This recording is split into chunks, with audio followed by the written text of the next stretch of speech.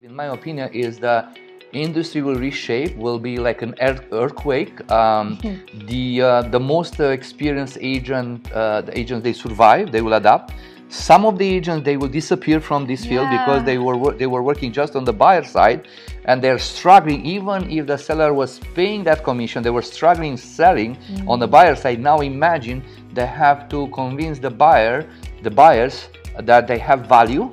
And now they have to be paid by the buyer, for buying a home.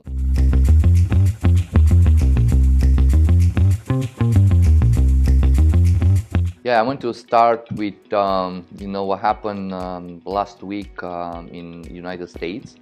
Was a lawsuit against the National Association of Realtors, sued by group of sellers, and they had some let's say great lawyers that they held them, and then the NAR settled that lawsuit for $481 million. So that lawsuit was brought by a group of sellers from, I think, Kansas City, and was suing the National Association of Realtors based on the fact that they fixed the commission. Like in the United States, the average commission was 6%. So so they settled the lawsuit, which will change the entire real estate industry. Probably, I don't know, in Canada will follow soon. Because what happened in the United States will follow in a couple of months, maybe years. But that is not great news for the industry and for the people. And I explain you why. So basically, before that, in North America was the most let's say advanced system in order to sell the people homes. So what it was, if the property went on the MLS, the seller was paying for both, for the seller side and for the buying side. Yes. So the seller was paying even for the buyer agent representing the buyer, which was great because it was plain, like a very fair, was on the MLS. Yeah. So nobody can was a fair commission. And then the buyer agent was sure that they got paid by the seller, in order to help them to sell their property, because they were acting on the buyer behalf. And believe me, it's a lot of work in a buyer side. So what do you mean? What do you mean when you say a lot of It's a lot of work because the buyer agents usually they have to drive hundreds of miles or kilometers to maybe thousands sometimes to find the home that their clients they like. So they have to drive maybe, to show 10 homes, 20, 50, maybe sometimes 100 homes. And they have to pre-qualify the buyer. So they have to put the buyer in contact with a mortgage broker to find out if, for how much do they qualify for. And it's a lot of work, and then after that, they start working and seeing properties in multiple occasions, depending on the market. Let's say if it's a seller market, it's even harder because they encounter multiple offers. And imagine, let's say they like a home and there are 20 offers on it or 10 offers. The probability will be 10% or maybe 5%.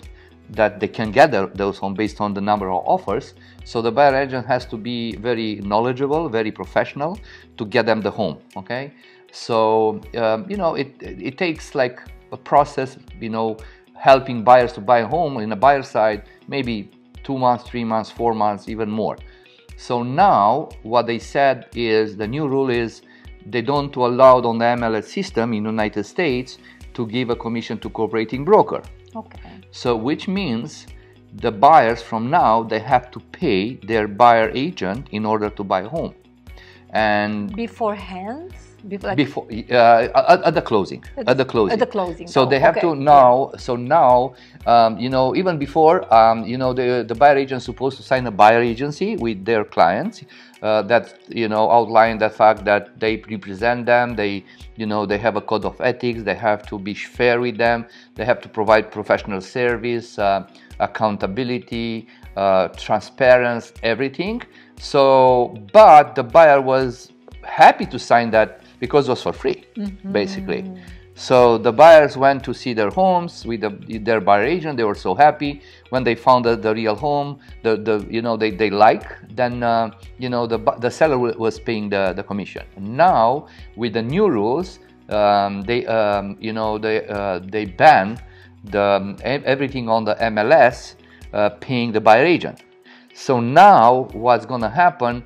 If a buyer wants to use a buyer agent, which is very smart, by the way, even if they pay something, like probably up to 2.5% or 3%, I don't know exactly, because the real estate industry will reshape, and we'll see how it will go, and the agent, they have to just to adapt, let's say. Okay, but now they have to sign upfront a buyer agency and to sign, the commission that they will provide to the buyer agent to help them to buy out. This is the best way to do it. Why? Because that buyer agent is bound by RICO code of ethics, and they are sure that they don't get a house overpriced. They don't buy a house overpriced or about that have problems. Okay, if they decide just to go direct to the listing agent, is very dangerous. Okay. Why? Because the listing agent is working for the seller. Of course, yes. And they want to get the best price for the seller, not for the buyer. Yeah. Okay. And probably they don't tell everything about the house. They hide something, maybe something important. Yeah. And maybe they can price the house much more overpriced that the buyer is willing to pay, but they don't know, and that they're ending up not saving 2.5. They end up paying maybe 10% more, and they didn't know. So basically, this is the worst case. So when the buyer decides to go to the listing agent and they don't provide the full service. Okay, if they don't pay anything. Imagine, so if let's say the listing agent want to represent the buyer, they will ask for a compensation. They're not doing for free. Yeah. So their work is just to sell their home, but not working with the buyers. With the buyers, it's a different scenario. So what I believe, in my opinion, is the industry will reshape, will be like an earthquake. The most experienced the agents, they survive, they will adapt.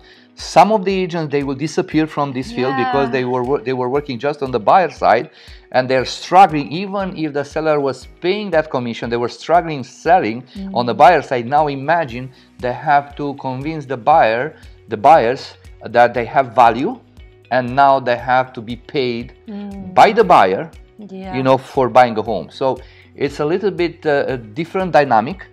And it's a lot to take in. It's a lot of information. Yes. Even for real estate agents or like experts in the field. Yeah. It's like a natural selection, like an ecosystem. It feels like it's the same right now. It's only the ones who actually they know exactly what they do, like you, right? It's not for any kind of agents, like part-time agents or weekly agents. They're for people like you spending, I don't know, 10 hours per day working with the client, for the client, know inside out the laws and everything. And the funny part in all this is, these smart lawyers that brought this class lawsuit, they make the most of the money. The sellers, they made some money but they made some pennies on the dollar. And the big winners, probably they will be, as I said, the lawyer. The second, probably the seller. But if you think about in a different perspective, let's say now the buyers are paying those fees.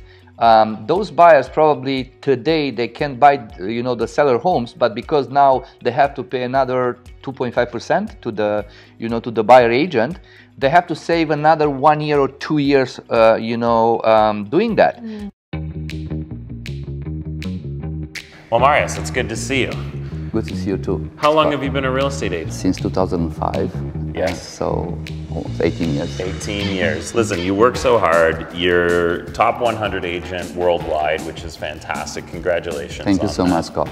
And you don't just help people sell or buy homes. You do the whole pack. How do you know what to do to a house in order to increase its value? I learn from you.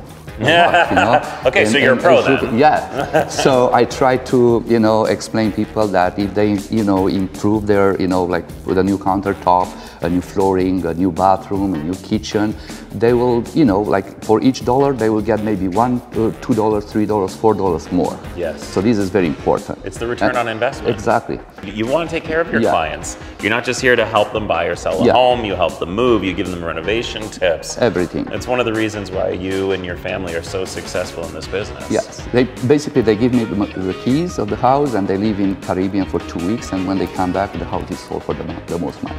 You should have your own show. No. So I am so busy doing that, but I love it. But it's a pleasure to do the best thing for my clients. So. Well, look, you've seen a lot. You've got a lot of experience, especially in the Markham area. Where do you see the future of real estate in Markham? Because of the huge immigration in Canada, I think it's a good investment for investors to invest in real estate. Yes. And especially in Markham, because it's close to Toronto. Close to 404, so it's a very very close to Toronto, and the value in long term will go up for sure. Yeah. Yeah. So it's a great investment. Listen, congratulations on all your success. Thank you so much, Scott. You're the best at what you do. Thank you so much.